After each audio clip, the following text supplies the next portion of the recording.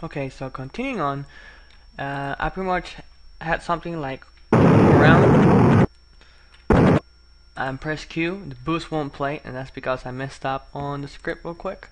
So open up the move script, and then on the move script, just scroll all the way down to where the boost is happening. So I'm boost on. I kind of went too fast. We can't instantiate the boost particle because it's already out there. So we instantiate the boost sound. Now we're playing. It should work now this time.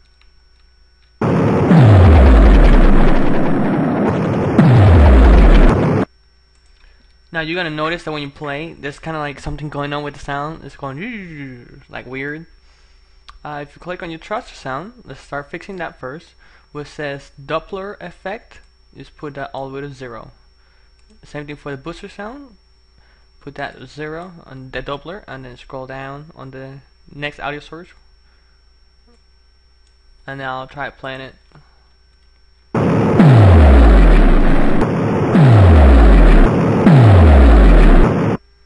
And this time it should work more better than it's supposed to. And for the boost sound, you can, you know, go crazy with it. Like instead of increasing the pitch, you can lower it. See what happens. In this case, it doesn't play right. If you put a 0, I don't think it will play at all. Yep, it won't play at all.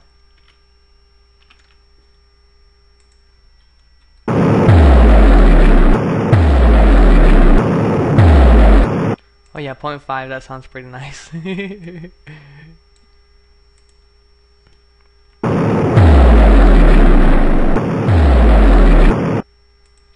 I'll just put it back to 1.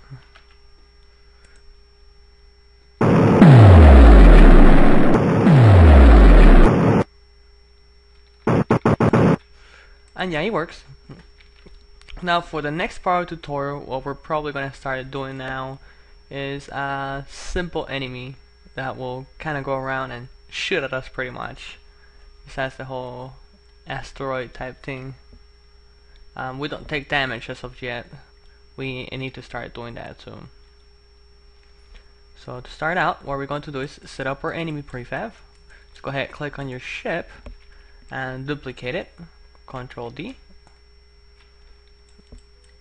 And then this duplicate, I'm gonna name it enemy. And then in here, I'm gonna click on his booster particles and then the emitter, turn it off. Same thing for a thruster. And if I click on him, you just take out his audio listener. We don't need that. You only need one for player. Rigid body, remove the component on it. Boss collider, leave it on. I shouldn't took the rigid body, sorry, I meant to say the script. I just Ctrl Z to take it out. Remove the script. There you go. So all we have right now is just a box collider and then the rigid body. So that's for the enemy. And for us, click on ourselves and then on our tag, make sure it says player. That's where the enemy is going to find us. For now, we're just going to actually make it so we automatically are the target preset. So I'm gonna click here on my materials folder, create. I'm gonna create a new material called enemy.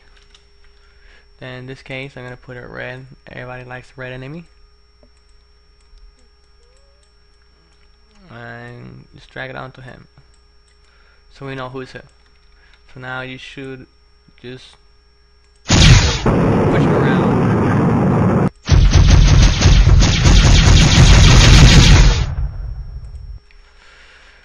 Okay, so I'll see you in the next videos. You'll have a nice one.